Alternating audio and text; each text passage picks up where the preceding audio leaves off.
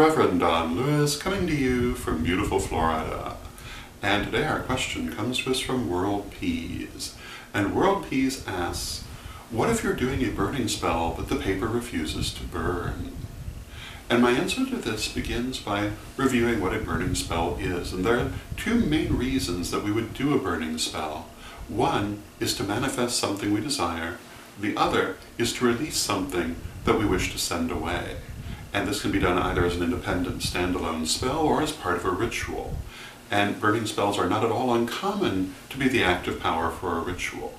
But in any of these different events, how the paper burns is a message to you of the relative success of the spell. So if the paper does not want to burn, it means that something is holding it back. What I would normally do in that circumstance is I would continue to light the paper as many times as necessary until it's finally consumed by the fire. But I would plan to do the spell a second or even a third time if necessary until the paper burns quickly and easily. And in the meantime, I might look for whatever might be holding it back. My own understanding is that when it burns very slowly that way, it's still working through the blockages. So you don't want to just stop, you want to finish it out, but then come back to it again.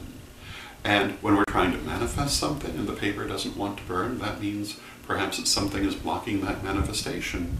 When we're trying to release something, it means maybe we're not as ready to release it as we think we are and maybe need to do a little bit more shadow work on it. But of course, the burning itself is shadow work. And what I would recommend again is to make sure the paper is consumed, but then come back to it and do it again. And I would do that usually on a different day or at least a different time on the same day.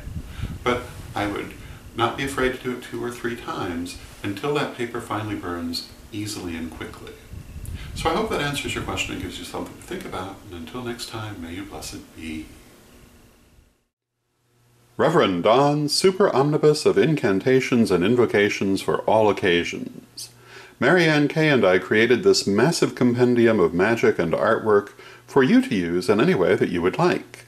There are literally hundreds of spells and hundreds of illustrations, which can be mixed and matched and used in many different ways. Check it out now at witchghoulstore.com.